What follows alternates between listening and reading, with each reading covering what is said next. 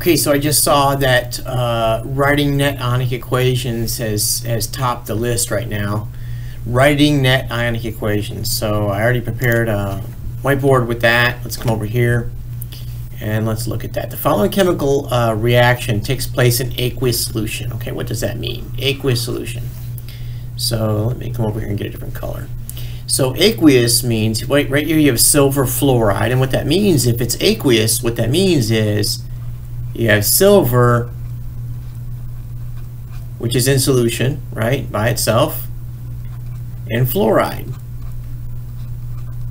which is hydrated, right, by itself, because it's aqueous. That's what that means. All right. Now, this is also aqueous, so that means we have potassium, which is aqueous, right?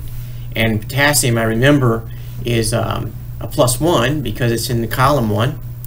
And we have carbonate, which is -2 because I've memorized it.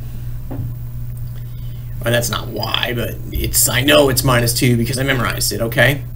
So not everything's here, of course. There's a 2 in front of this. Let me come down here and go back to black. There's a 2 there, right? There's a 2 here because there's 2 fluorides. There are 2 potassiums, right, because of that, right?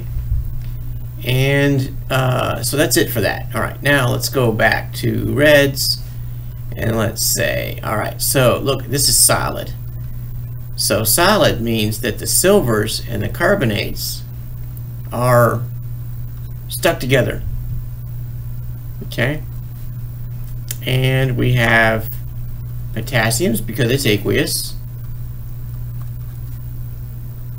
plus fluorides, right?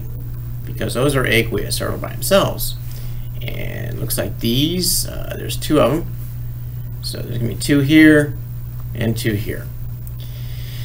All right, now, having said that, let's go through and get rid of everything that appears on both sides. Because what we're doing here is writing a net ionic equation, right? Not the full ionic equation, the net. So silver does not appear on both sides. This is silver as aqueous, and this is silver that's precipitated as a solid, right? But this appears on both sides. Look at that. Fluoride it's the same. It hasn't done anything. It's the same. It must be a spectator ion. If it's a spectator ion, it does not belong in the net ionic equation. All right, what about this potassium? Whoa, that's the same on both sides too. Look at that. It's in the beginning. Nothing's changed, right? That's also a spectator ion. All right, what about carbonate? Aha, that precipitated. So you see, that is not a spectator ion. That does participate in the net ionic equation. All right, so let's go to black now and say, let's write everything that was not crossed off, and that's the net ionic equation. 2 silvers, aqueous. All right, took care of that. That's been crossed off. That's been crossed off. Okay, carbonates. It's only 1. Right, produces. I took care of that. Silver carbonate. Okay.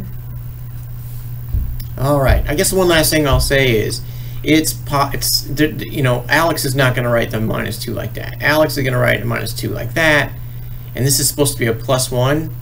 I didn't write it out very nicely. Okay, so I guess that's the only last thing I would say to you is be careful when you're typing this in. You got to make sure you write it the way that the computer can read it, of course. Okay, so that is the net ionic equation. I hope that's helpful. Look forward to seeing you soon.